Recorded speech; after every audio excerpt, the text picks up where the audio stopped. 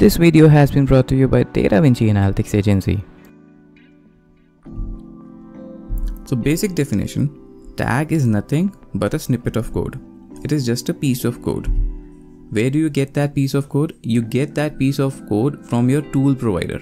Okay, so the tag for any tool you will get from your tool provider, which if you place properly on your website, that would enable you to install that respective tool on your site. So for example, this is a tag for Google Tag Manager. This code you will get from Google Tag Manager's admin, and if you install this code, this tag on all the pages on your website, you would be able to install Google Tag Manager on your site.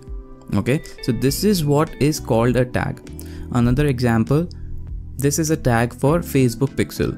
So this tag you will get from Facebook interface, your Facebook admin, and if you install this tag on all the pages on your site, you would be able to enable Facebook Pixel tracking on your website.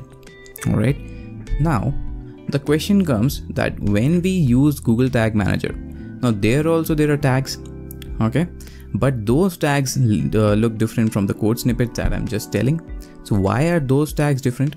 So understand this thing, that behind the scenes, Google Tag Manager also places the code snippets only for the featured tags. So there are certain tags that are already available in Google Tag Manager, and there are certain tags that you need to put as custom HTML snippets. We'll discuss that in some time.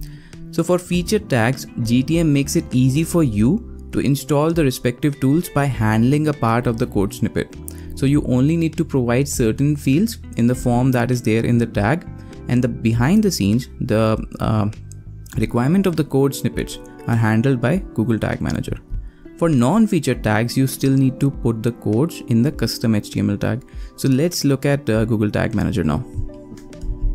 Before moving towards Google Tag Manager, you can consider joining our group, Digital Optimization League on Facebook. It's a free group for digital analytics community. We discuss things around digital analytics, tag management, data visualization, and most of the recent digital analytics updates, and in general, geek on optimization. All right. Okay, so now we are in Google Tag Manager. So over here, we have something called tags as well.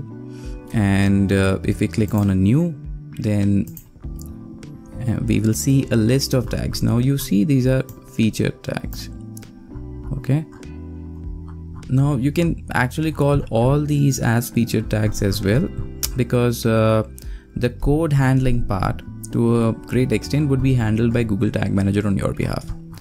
So any of the tags which are featured tags, you can simply select from here and provide the account details and other things that are part of the form field that is automatically generated for you. So for example, here this is a form field. You can put the settings over here and this tag would be enabled for you. Other than that, if you want to install any tag which is not present over here, so understand this thing, not all the tags in the world are present over here. Okay, so for example, you cannot find Facebook tag at the time of creation of this video.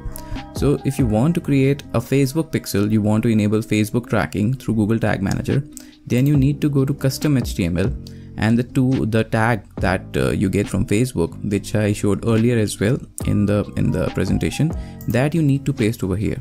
So any tags for which you do not find the featured in the featured tag, so that you need to install via the custom HTML. Okay, so I hope you now understand what is a tag. Just a revision, tag is nothing but it's a snippet of code that you get from your tool provider, and that you need to put on appropriate places on your website, and that would install that particular tool for you. All right.